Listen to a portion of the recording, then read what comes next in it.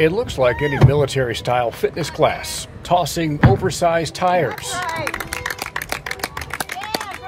relentless jumping jacks and push-ups. Are you smiling? I'm always smiling. Nice form!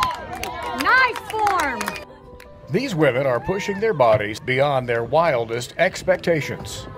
So I'm 51 years old, and I had not been active for over 10 years.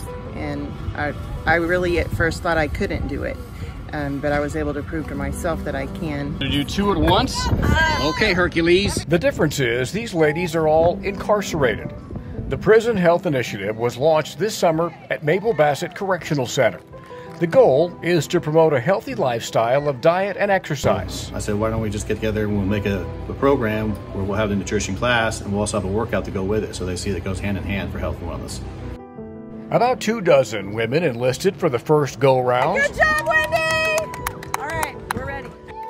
Their transformation is absolutely astounding. They have collectively lost 165 pounds in 8 short weeks. Spirits have been lifted, their mental health has improved.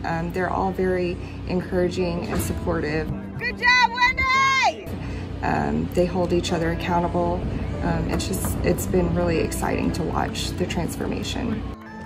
This fitness movement is sweeping across the yard at Mabel Bassett like the Oklahoma wind. Go Heather!